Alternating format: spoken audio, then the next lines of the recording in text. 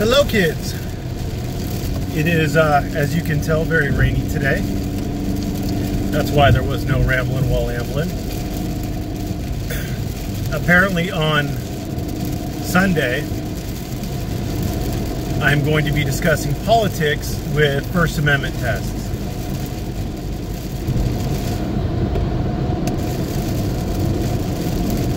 I don't particularly know why he wants to discuss politics with me. Maybe he just really enjoys it. Maybe he just wants to test me on it. Who knows? But hey, we're discussing politics, and we're going to see what common ground we have and where we differ, and if we can reasonably accept the differences in opinions. Politics are a weird thing. I love politics. I mean, don't get me wrong, I love politics, but I love politics in the watching football kind of way. People are inherently tribalist. I mean, maybe you've seen that in my comments or in the comments of other auditors, where you get the people who think the police can do no wrong, and you get the people who think the auditors can do no wrong, and they just can't understand each other. And then you get people like me who point out when the police are wrong, and when I do that, I must love the auditors.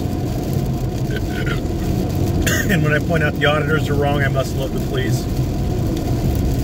Tribalistic people can't understand their own tribalism. Generally speaking, hashtag not all. And those aren't the people that I try to get through to, ever. I mean, you make an attempt, because sometimes, like at one point in time, I was tribal about it, you know. I went really tribal. I grew up really right wing. When I went to college, I swung over pretty left wing. I mean, about halfway left. And then as I've grown older, I've kind of narrowed down to center. I am actually your classic social liberal,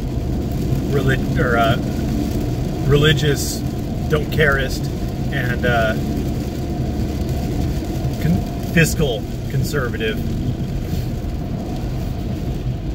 Anyway, yeah, politicians also don't really care about their base. They care about their base during the primary when they need the votes of their base to get the nomination.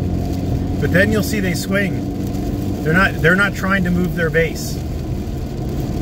Trump moved his base slightly, or he changed where his base was. I don't know if any of you remember, but he got people to applaud gay and lesbians and include them in the very right-wing conservative areas of the party, which, I mean, there have always been like the log cabin Republicans, but that was pretty bold. That was actually a shift of the base, so, you know, I applaud him. That's almost impossible to do. It's as hard to shift the base as it is to convince the auditor supporters that auditors are being assholes, or cop supporters that cops are being assholes. It's hard to do.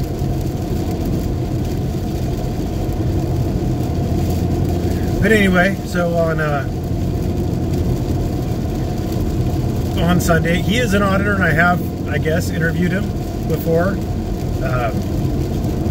But apparently we are going to, it's not going to be an interview, we're going to discuss politics. So it'll be interesting to see what he wants to bring up. Because yes, I'm leaving it to him. I'll take the opposite of pretty much whatever position he wants to bring up. Because that's always fun. Who knows? Who knows? It should be fun.